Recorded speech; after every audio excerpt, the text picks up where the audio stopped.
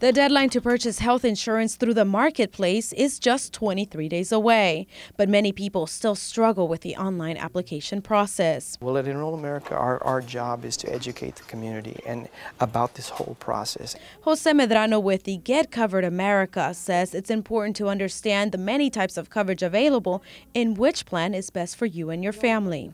Another 83,000 were redirected to the Medicaid and the Medicare and the CHIPS programs through this streamlined process. Medrano and his team offer help for those who may need help with the application. We have counselors who are available.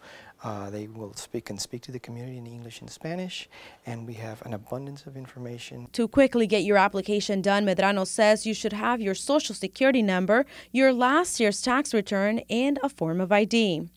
Uninsured taxpayers will have to pay 2% of their yearly income, or $325 per person, whichever one is higher. Reporting for Mission, Wendy Aguilar, Action 4 News.